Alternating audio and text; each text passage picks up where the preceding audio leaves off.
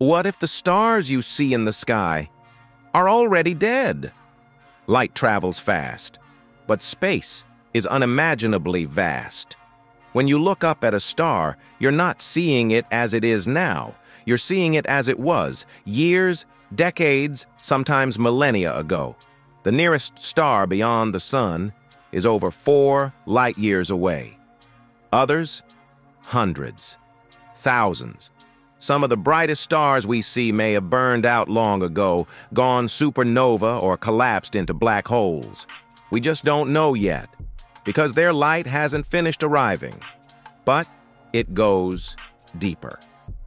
Some physicists believe we may never see the true universe, that we're looking at cosmic ghosts, flickering images from a version of reality that no longer exists.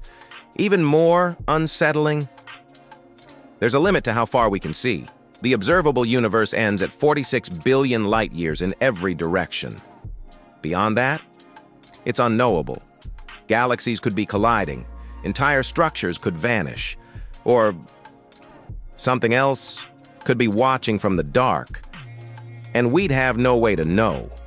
So here's the question. If we can only see the past, can we ever truly know what the universe looks like right now?